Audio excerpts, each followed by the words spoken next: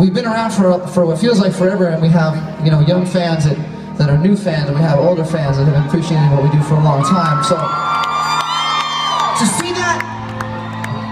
see that, you know, all come together in front of our very eyes, in front of some of the biggest crowds we've ever played for ever on this tour, it's an amazing sight to behold. So what we want to do is just say thank you. Just thank you so much, very simply. Thank you so much for all of the support, to all of you following it all over the years. Unbelievable.